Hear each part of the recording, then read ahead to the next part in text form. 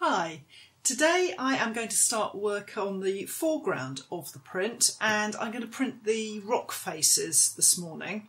So just to explain to you, I have the blocks that make up the whole of the foreground. So here is the rock face that I'm going to print, and you can see it's already got some water on it, damping, ready to print while I talk to you about the other blocks. This block is for the turf area, and you can see where I've cut away for the rocks to fit together like a jigsaw. And then on the back there is a much more detailed block, and this is the block that's going to do the line work and the shadows for all those rocks and give some texture as well. And then the final block in the foreground is the lino block, and this is the final block to give the last bit of shadow and texture. So that's going to have to be printed very differently from the printing that I'm doing today.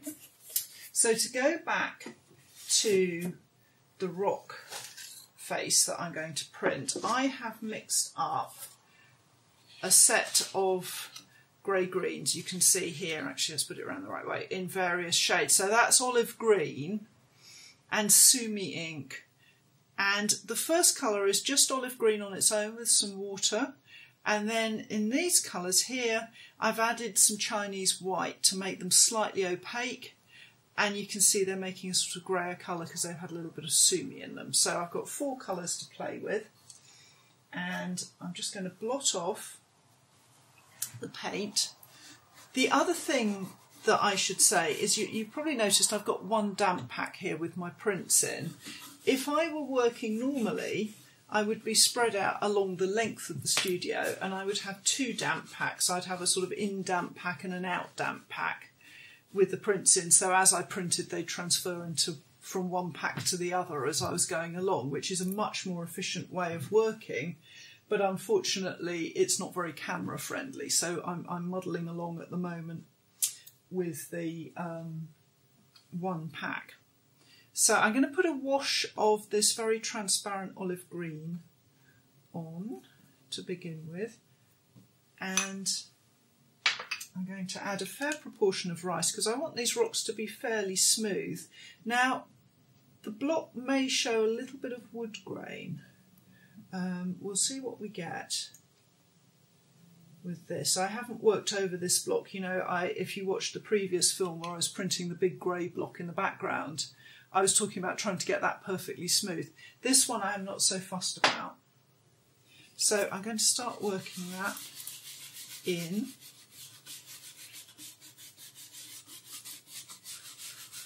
With my brush. Now in the UK you can't get these deer hair brushes, you can only get horsehair brushes at the moment. And horsehair brushes are good, there's nothing wrong with them at all. I just happen to have had access to buying these deer hair ones. I'm also periodically asked about non-animal products by people who prefer not to use animal products. And as yet I can't offer any advice about brushes. I've never seen this technique done with a synthetic brush, and I don't really know about that. But there are various brush manufacturers, and my advice is if you're interested in that, speak to a manufacturer and see if they can provide an answer. So I'm going to get my print, and if you haven't watched my other films, just to remind you about holding it, it's as though you are going to snip with your fingers, and I'm holding it fairly low down so that I can use my thumb to fit the print accurately into the corner kento, then into the straight kento, and let it fall into place. And this is just baking parchment to act as a buffer. And the barren I'm using for printing here is a ball bearing one, which is why you can hear the noise.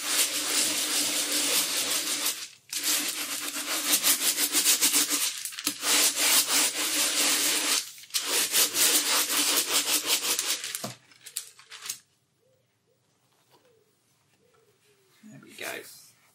And actually that's rather nice. If if I show you here, you can see I'm getting a little bit of wood grain happening.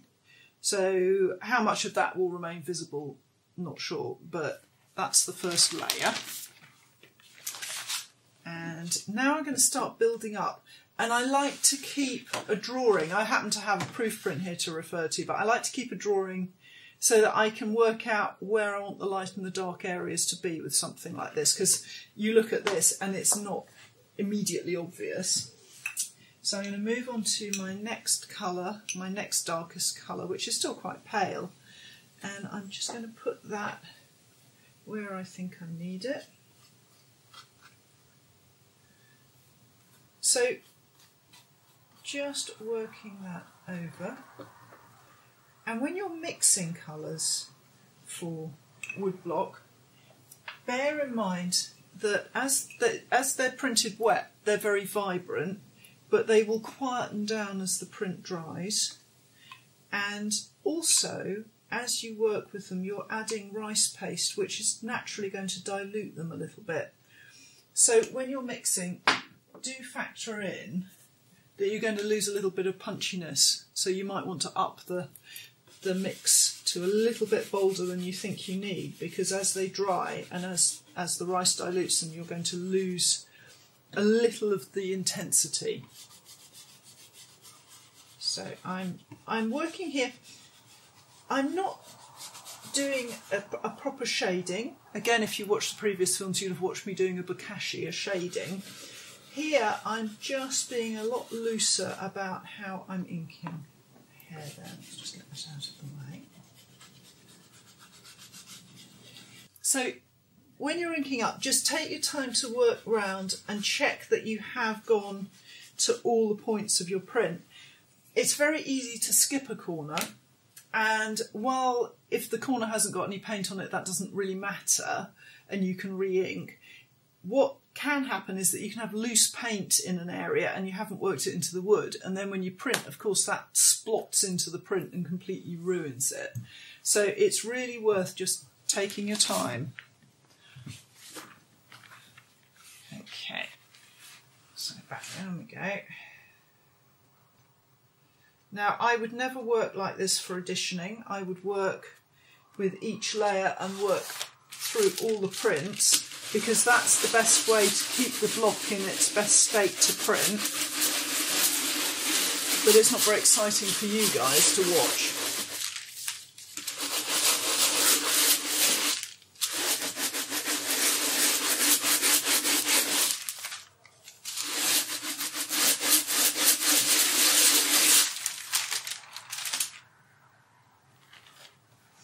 So let's turn that around so we can look at it properly.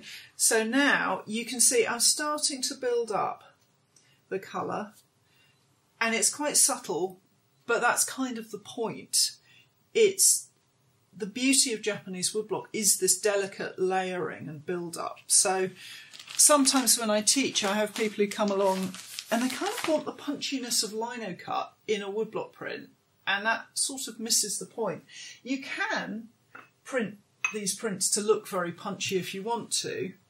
There's nothing wrong with that. It's just a slightly different approach from the way that I use woodblock.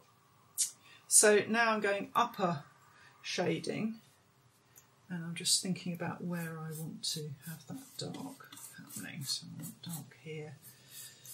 So it's just sort of thinking where the light might hit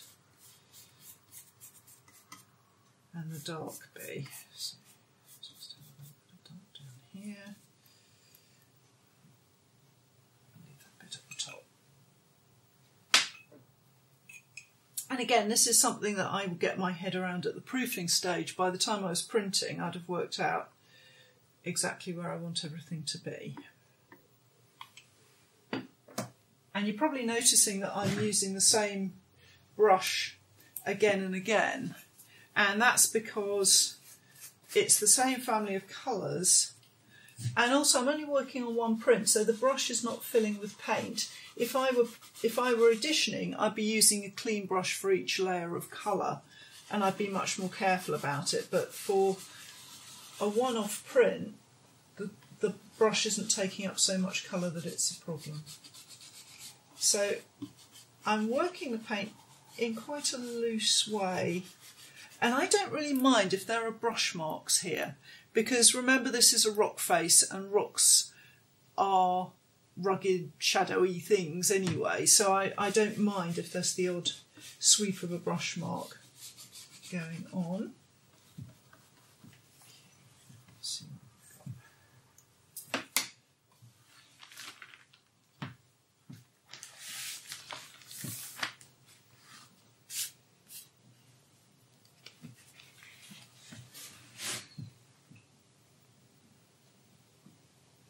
And of course this Kento registration system makes it very easy to keep putting the print back into the same place.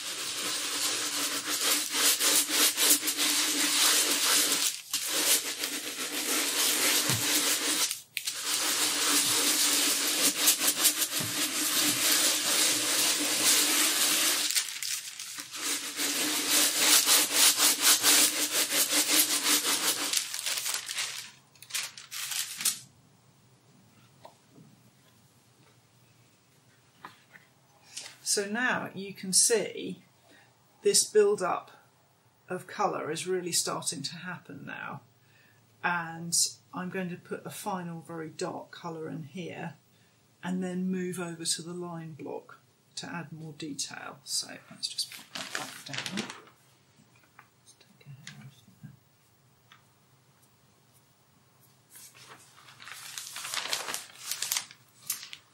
And I think the other thing about Japanese woodblock when you're new to it is getting your head around that it's very seldom one block, one layer of colour. And I might use a block like this to print more. I mean, I've only printed this, 4 layers. I might print 6, 8 layers to build something up. It really depends. So my wood blocks have many, many layers. I mean, it has to be said that my lino blocks are starting to behave like that as well. Okay, so I'm just going to go, what should we have? I'm just having a little think here. There we go.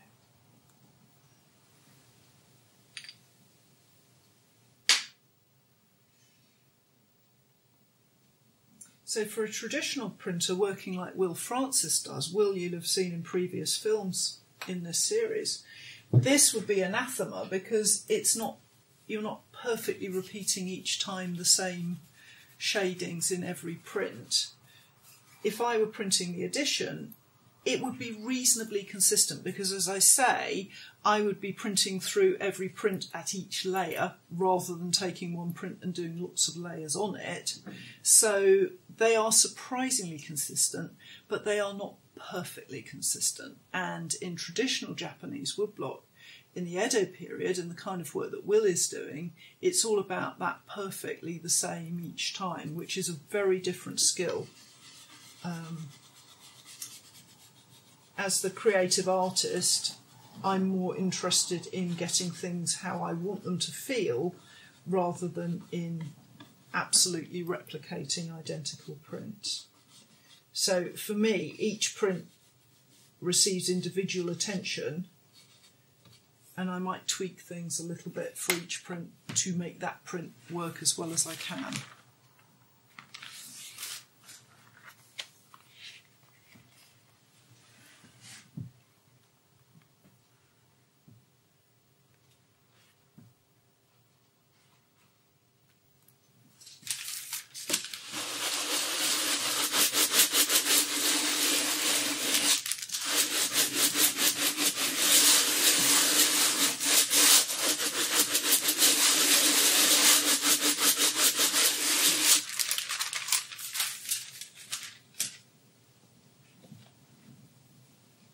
Good.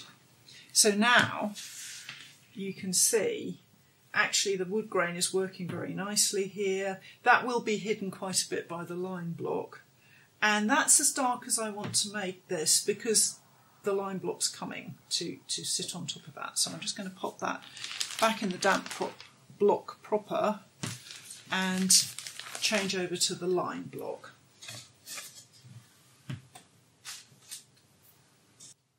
So now I'm going to move on to the line block, and you'll see that I've damped it.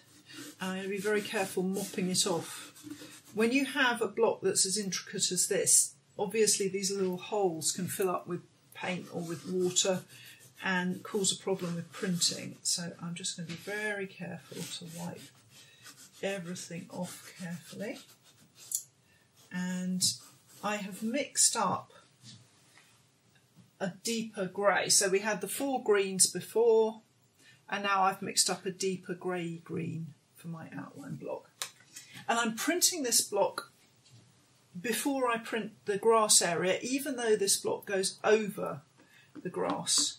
These lines will look like they're on top of the grass, but I'm printing it first because I want them slightly knocked back by printing on top of the grass, printing on top of them. It's a bit hard to describe, but if I printed the grass first and then did this line block, the line block would be a bit too dominant, so I'm reversing the order of the printing. You know, sort of convention would say that the line block goes on last, but I'm not going to do that. So I'm just going to put a little bit, and I'm putting my paint more in the areas of the rocks. And you'll notice that instead of putting blobs of colour like I've been doing with the larger, flatter blocks, with these line blocks, I'm not using very much paint on the brush, but I'm actually effectively painting the lines to begin with to make sure I've got even coverage. So if you have fine line detail, it's easier to sort of apply the paint like this rather than putting blobs of colour and then spreading them out. Okay. And I'm going to rely on spreading this paint out to colour up these bits because I don't want heavy application of the paint in those areas. If I need more, I can always reprint it. So let's see how we go. And again, some rice paste. And that rice paste will do the job of giving you a nice smooth print, but it will also lubricate the paint and help it to shift around.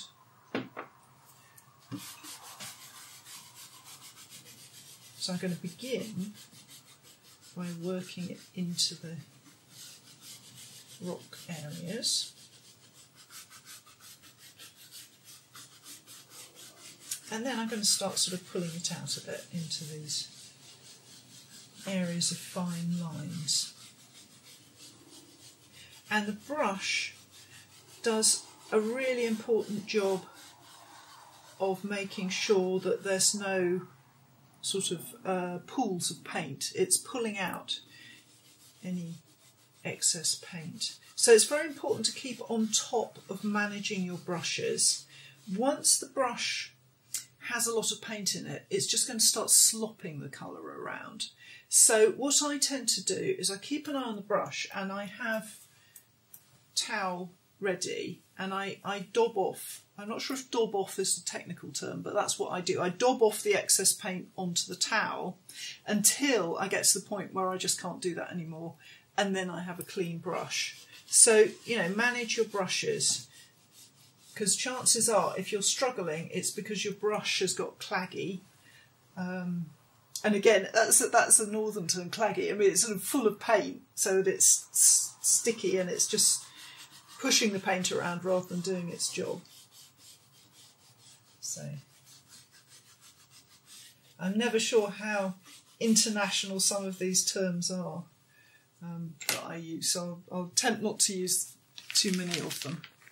So I'm going to go for my print again.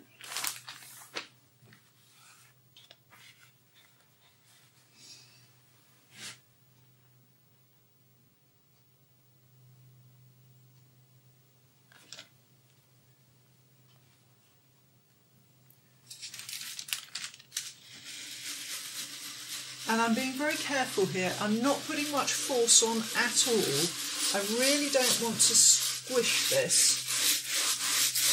I want to be thorough and make sure that I put pressure everywhere, but I really, really don't want to make this clumsy. And if you go at it like a bull at a gate and push too hard, you're just going to make all that fine cutting look clumsy. So just careful. So you're managing the pressure all the time when you're printing. So I'm just going to have a little peek. Yeah, that's looking quite nice.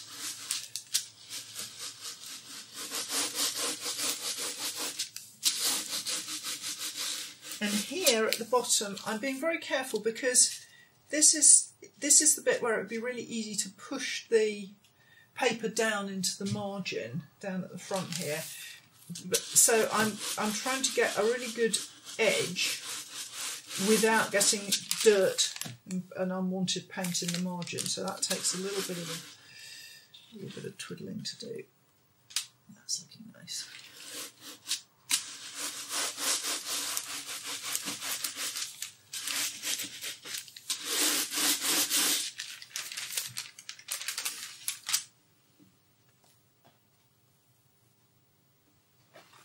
Okay, so I'll just move that out of the way altogether so we can have a proper look.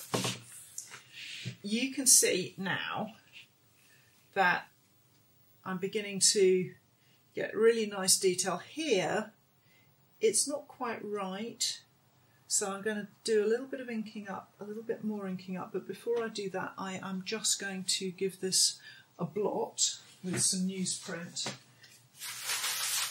This one is one of the ones on the Fabriano Academia, so it's not a Japanese paper. So I just need to give it a little blot, and you can see there on that Western paper it's giving back quite a lot of the paint. So a little touch up in that area. So just working out, it's this little cluster here that's not quite right, so I'm just going to go with that again.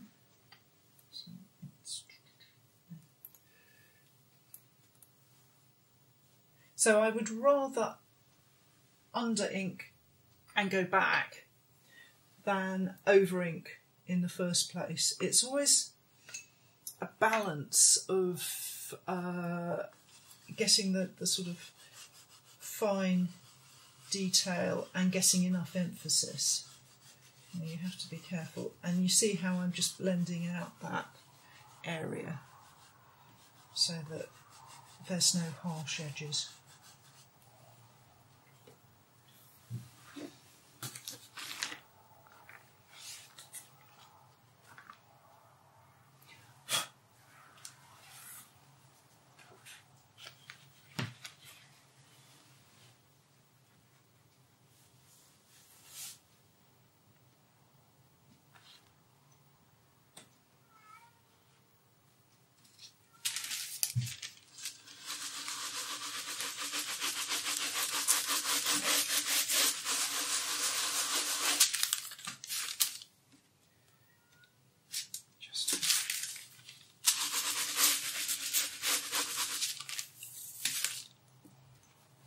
That's better.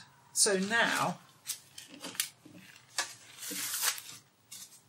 just to finally show you, I have got more definition down here, and I've got my lines in the landscape, and in the next film I'm going to start filling in this turf area. So thank you for watching, and I hope you'll join me for the next part of the print.